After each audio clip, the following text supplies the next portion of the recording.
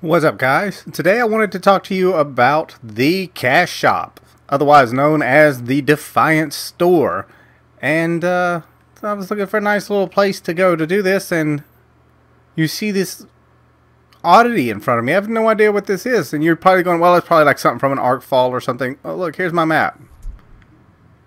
There's nothing. You see which way I'm looking. There's nothing this direction. So whatever's making that noise, that go on over there, I have absolutely no clue what that is. I thought that was kind of interesting. So, anyways, we're going to go to the Cash Shop here. And it's in your radio menu. And you see it here, Defiance Store, right there. And why do we call it Cash Shop? Because everything costs bits. And, let's get over here, bits basically cost money, so it's a cash shop because you're spending. This is still used. They're still using Microsoft point terms, even though we don't use Microsoft points anymore. So yeah, I don't know. No explanation for that. But you see how it is. Technically, this is $5, $20, and $50 for the bits, and then you can buy the bits and use the bits to buy stuff. Well, it just depends on what you're going to buy. I would say, as to what you are. If you're free to play, you're probably going to buy things that a lot of us may not buy, like key code capacity or something like that, because you're not going to get the same things. Free to play is going to receive less than the veterans, the people who have been around for a while. Stuff we started with, they're reducing it for the free to play people, and they'd actually have to buy more to get what we have. So, if you've never been in here, it's some of this stuff is really high. It's highly priced, very highly priced. Most of the clothing, I would just shake my head and tell you, don't do it. But let's go down here. We'll just go down here to the outfits, and you'll see why. Look at this. Basically, it's saying that this E-Rep officer uniform would almost cost me $20, and technically it is $20. Well, why isn't it $20? Well, it's because of the Patron Pass. Well, they gave us a free 15-day Patron Pass. Here's something I'll promote. I actually love this Patron Pass. I think the Patron Pass is like the best thing in this store, hands down. And what it is when you have the Patron Pass, you get tons of boosts, and I mean everything. You get boosts for everything. Everything is boosted, and everything is reduced in price. Even the Patron Pass. So if you have the Patron Pass and you want to renew it before your current one ends, it will cost you less because you have the Patron Pass, and everything is cheaper if you have the Patron Pass. So that's what's awesome about it. So what did I do? I bought a 30-day Patron Pass before my 15-day free one expired, and I got it for a little bit less. Less is always better. So this is the one thing I will always promote, or probably about the only thing I would super promote, and that is the Patron Pass as far as spending money. I think it's worth it, and I'll show you why. We'll go over here to our character, and let's look at the boosts.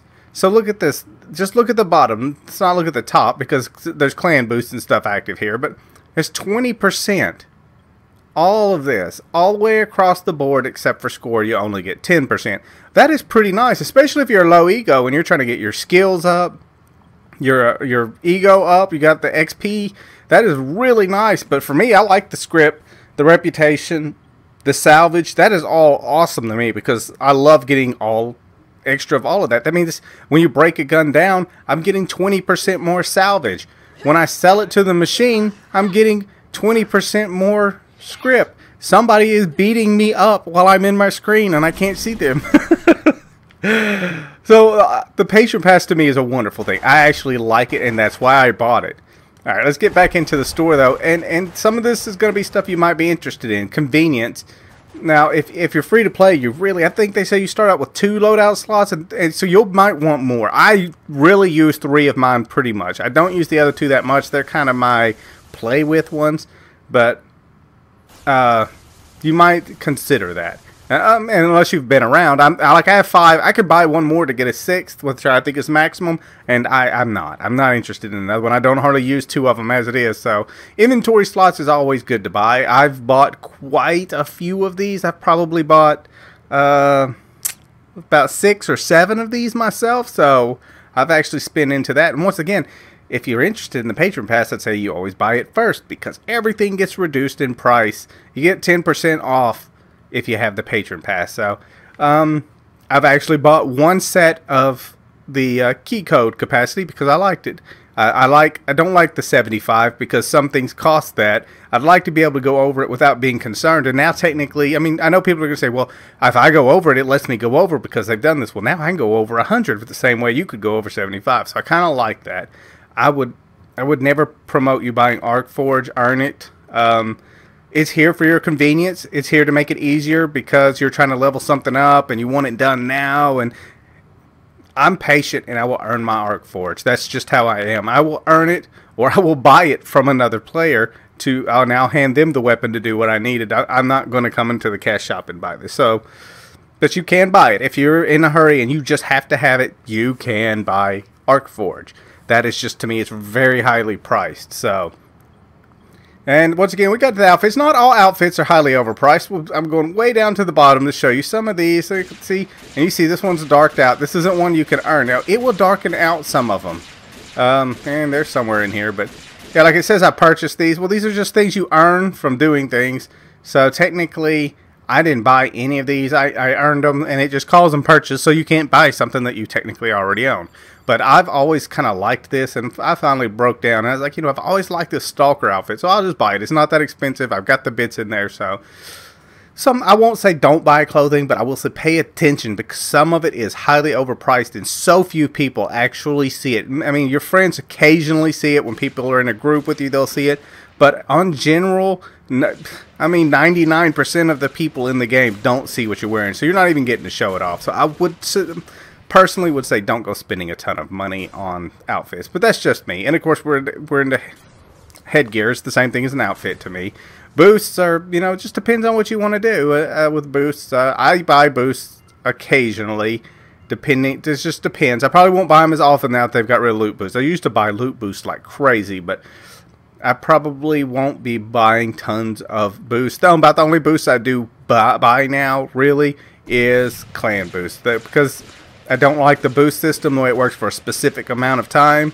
You get like 2 hours of a self boost, where if I can just, so I know it's 50% for 2 hours, but I would almost prefer just to have the 7% for a full 24 hours I get from the clan. I'd feel like I got more out of it. Because what if I buy a score boost and there's nothing going on for an hour and a half, and then something happens at the end or something's happened at the very beginning? I just don't feel like I get enough out of a boost like that. I won't pay for a boost that only lasts for this set amount of time. That's why I like the Patron Pass. I get all those boosts for 30 days, 24 hours a day, non-stop. That's what I like about it. That's why I bought it. Vehicles, and this is a good one because I've never bought a vehicle out of here, but I'm just going to say it. Here it is. This is the I see people see these and they're like, where can I get a truck? Because they saw somebody driving a truck. This is the only place you can get the truck. If you didn't know, you can sort through and get all kinds of different colors and everything. It's all the same price. You can have your pink one if you choose. Pink one actually used to be cheaper. They've changed it to where all the same price. This used to be the cheapest one you could buy once upon a time. But this is the only place you can get the truck, unless of course you're calling the Raptor a truck, which I do not. To me, it's just like a supersized whatever military-ish. Since it didn't get a turret, we'll say ish, doom buggy type of thing. So, to me, that's the only truck in the game right there. And then the bundles, which I just don't understand the bundles. They just don't make sense to me. Just buy it out of the machine for script. Don't come pay real money to refill your grenades and the stuff. This is insanity to me that you would pay for this. Go to a normal vendor and pay the tiny amount of script it costs for this stuff. I think it actually costs about as much script as it does real money. So don't do that. But there's different stuff too. Here's your lockboxes. You can buy lockboxes. No. No. You can buy them if you choose. But I don't know why you would really want to spend money on. Just earn the keys and buy them in game. I understand they've made them look really cool and all of that, but they are so horribly expensive to me for virtual items. No, I say no to this. Do not buy these. Earn them in game. Earn your reputation by your Synergy mod horde, because it's not like if I could buy it, if you told me pay this price and I'll give you 4 Quartermaster Tier 4 AR mods.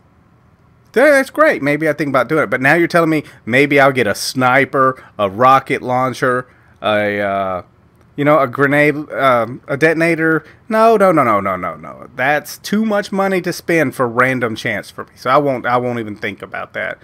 And then, of course, they have all that stuff up in their featured items section. And you see the Grim Nomad is technically... Whoa, and I am going crazy. The hands are going too fast. The Grim Nomad, if it wasn't for the 10%, would be $20 for an outfit. That's just... That is so expensive. So, and the same with that E-Rep officer. I mean, that E-Rep officer I think looks pretty cool, but I'm not paying $20 for my guy to look like that.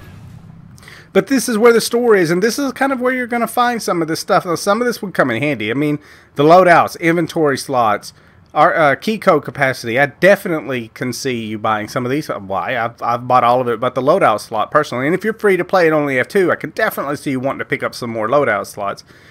And there's really, I mean, it just depends on your opinion if it's too much. I don't think the inventory slots are too highly priced. That's why I bought some before, and they come in just so handy.